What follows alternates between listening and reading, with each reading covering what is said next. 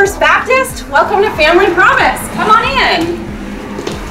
For those of you that don't know what Family Promise is all about, we're a small local nonprofit that serves homeless children and their families in the Pinellas County area. And today we're going to take you on a tour of our day center. First, I'd like to introduce you to our staff. Hey, I'm Natalie Chambers. I'm a case manager here at Family Promise. I'm Nikki. I'm the Community Programs Manager. This is one of our favorite parts of our day center. It's our wall of hands. These hands represent all of the families and children that have graduated from the Family Promise program. Whenever a family graduates, we have a ceremony and a party to celebrate them moving into their new home, and everybody gets to put their handprints on the wall. Every single one of these hands represents a journey that we have been honored to take part in. Come on into our family room.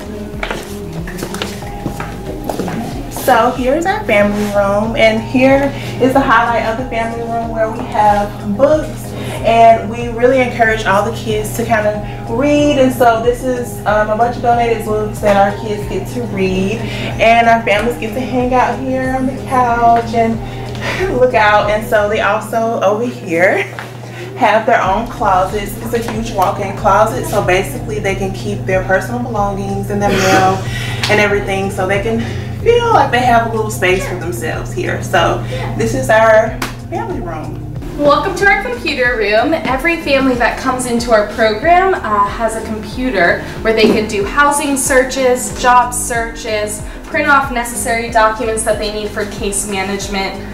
Kids that are in school also are allowed to use the computers for schoolwork as well, and studying. And then we also have laundry facilities over here too. That way the families can do their laundry whenever they need to.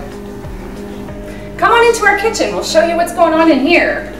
So this is where our families prepare all of the lunches that are taken from the leftovers of the meals the night before in your congregation when you all cook for our families. Also, let me show you something neat. We take regular donations from the Wawa around the corner. As you can see, it helps provide breakfasts and lunches for our families.